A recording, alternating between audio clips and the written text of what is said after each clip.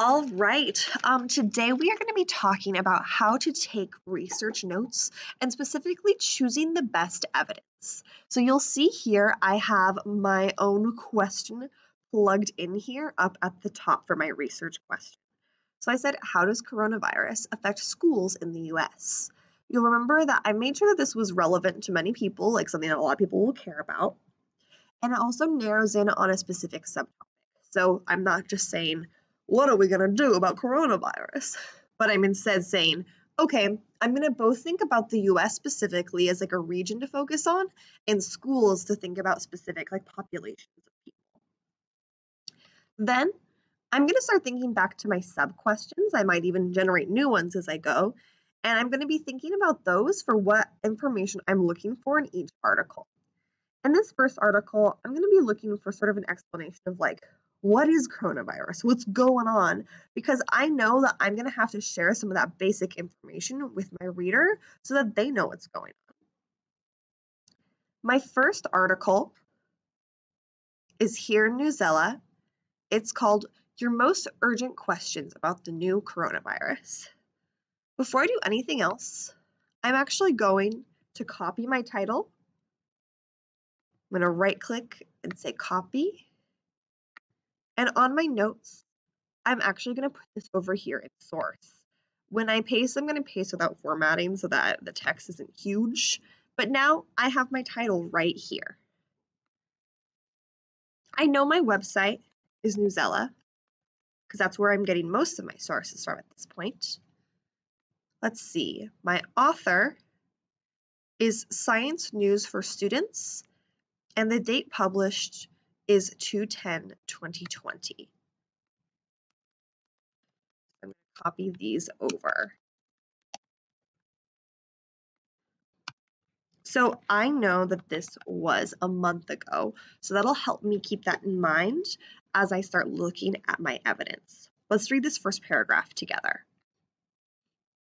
It says, scientists are racing to unravel the mysteries of a new coronavirus that recently emerged in China.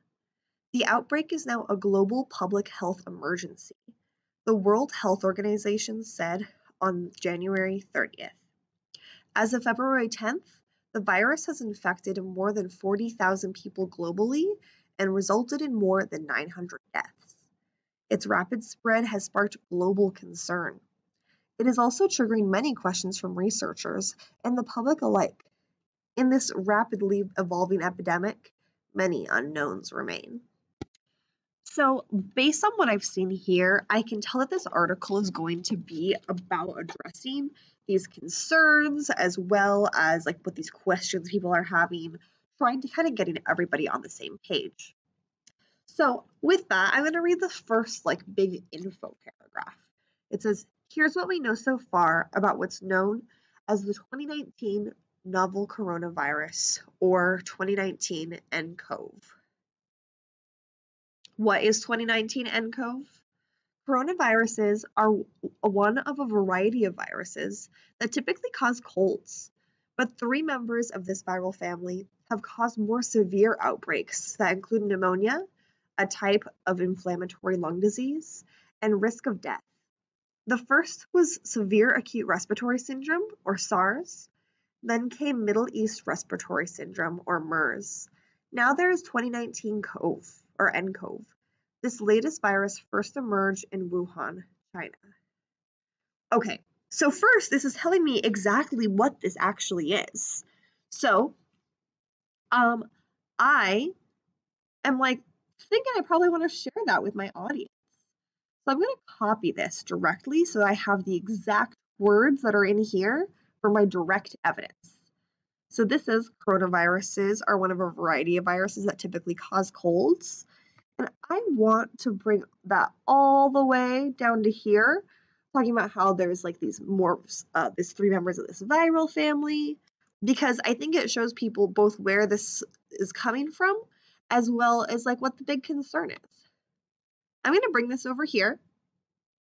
I'm going to say, okay, I want to paste this directly in, because as you can see, my evidence needs to be directly from the text. I'm going to say paste without formatting because I don't want it to go all over. And here it is. My first quotation. I'm going to put quotes around it to make sure that's clear.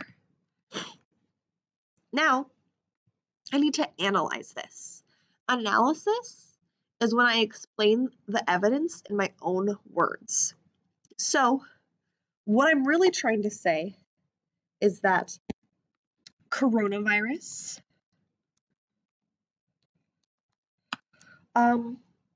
comes from the same bug as a cold, but it is much more, I'm going to say dangerous, maybe? You'll notice here that I'm doing a lot of thinking out loud because I'm really trying to think about how I would describe the same information to somebody without using these words of the author. I really want to put it into my words and take ownership of the information. So this is what I'm going to have for now, but those are my two main goals, is to find evidence that comes directly from the text and then just put that evidence back into my own words and explain it to my audience. All right, now it's time to try it for yourself. Remember, now that I have said, okay, this is what coronavirus is, as I keep going, I won't need more information that says exactly this. It should be something new and it'll help me answer my questions. So keep that in mind as you keep going through yours. Good luck.